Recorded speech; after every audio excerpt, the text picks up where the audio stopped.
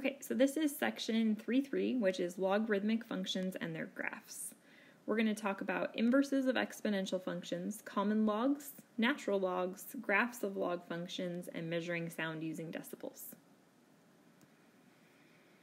So the first thing is changing between logarithmic and exponential form. So if we look at b to the y equals x, we can turn that into log form. We can go back and forth between log form and exponential form.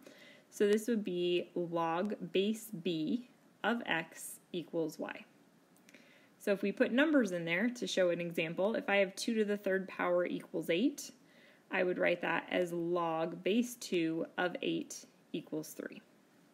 So again, you can go the reverse way as well. You might have a log equation that you can write as exponential. So this will come in when we start to solve equations. It's helpful to switch between forms. So exponential functions and log functions are inverses of each other. So we have y equals b to the x, y equals log base b of x. You can see that they're reflected over the y equals x line because they are inverses. And we're going to look at a specific example of that in a couple slides.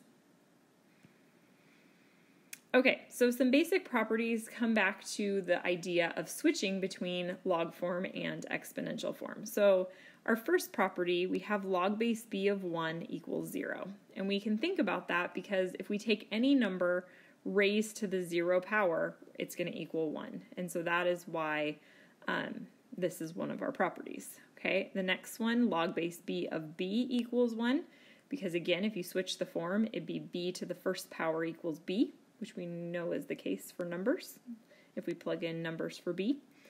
And then if we have log base b of b to the y power, that's going to equal y because b to the y equals b to the y.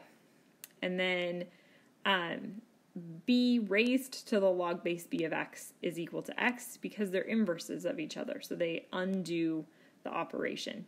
And if we switch the form again, log base b of x equals log base b of x.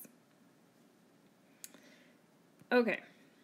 So this is the example I was talking about earlier. So we have a table where we have x and f of x equals 2 to the x, so we can see the values. And then we have x and the inverse is equal to log base 2 of x. So if we were to graph both of these, we'd end up with an exponential and our log, and they would be reflected over that y equals x line. Not the best graph, but you had a better example a couple slides ago. Okay, so again, they're inverses of each other. So if your calculator doesn't necessarily graph log base 2, some calculators are just log base 10 and log base e. So you could graph this function right here, x and f of x equals 2 to the x, and then you could flip the table to figure out what the graph of your inverse would look like. Okay, so common log is base 10. So if you see just log of x, that means it's really log base 10 of x. So we don't have to write the 10 if it is, it's kind of understood to be there. So these same properties apply, so it's very similar to the properties we just talked about, except now it's applying it to all of your, applying 10 in for b instead of just using a variable. So log of 1 equals 0 because 10 to the 0 power equals 1. Log of 10 equals 1 because 10 to the first equals 10. So you can see these are the same exact ones that we just talked about on the previous slide. And it all comes from switching those forms. So this is the big one though. I want you to know if you just see log of x, that means log base 10 of x. Okay, so here we have an example of solving simple logarithmic equations. So we have log of x equals 4. So again, that's understood that that's log base 10. So we could write that if that helps.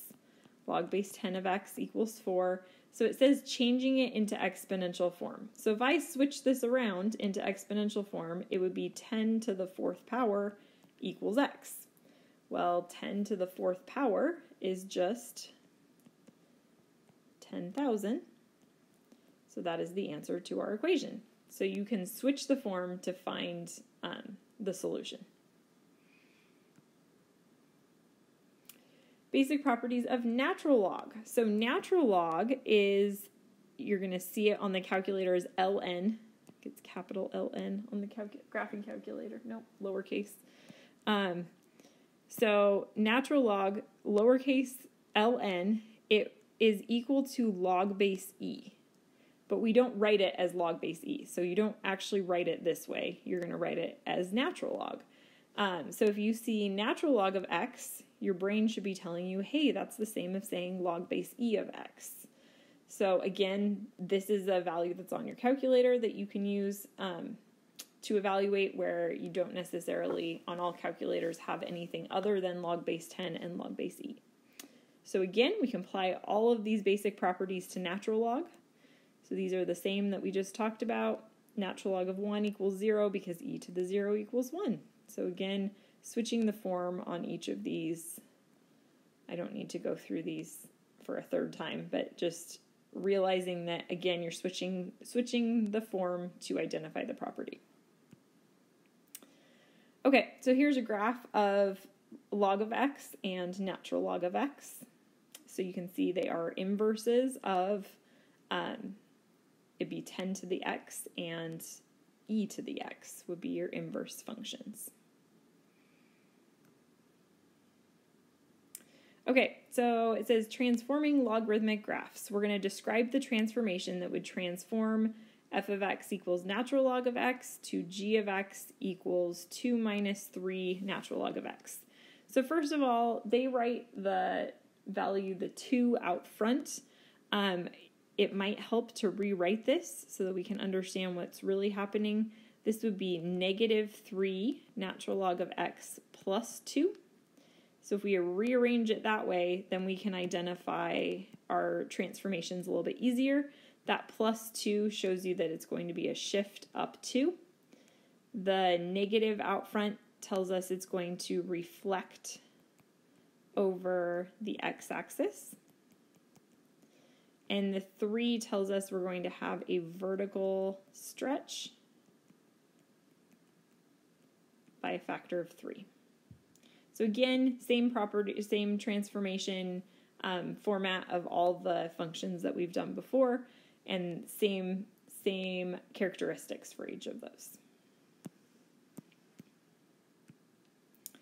Okay, the last thing is just talking about how logs apply to different things. The level of sound intensity in decibels is given with a log equation, where beta is equal to 10 times the log of I over I sub 0, and that is saying, so the intensity is in watts per square meters, and it tells us that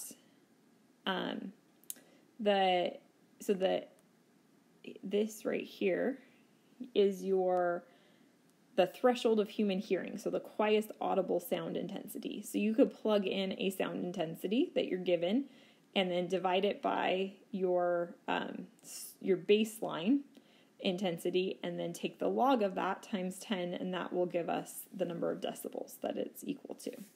So other things like earthquakes, so the Richter scale is also involved with logs.